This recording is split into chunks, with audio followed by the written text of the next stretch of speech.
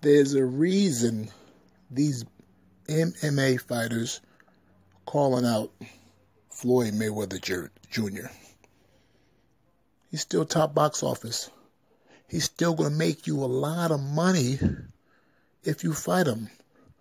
Oh, they're smart. They know Floyd don't want no real work against Canelo Alvarez or Errol Spence or one of the top fighters. They know Floyd would rather fight them than fight a contender at 41, 42 years old. Floyd's talking about he'll fight Khabib. Of course he'll fight Khabib, but it'll be in a boxing ring. It won't be in the octagon. Floyd ain't going to take them kind of chances. But Khabib knows he can make $100 million fighting Floyd.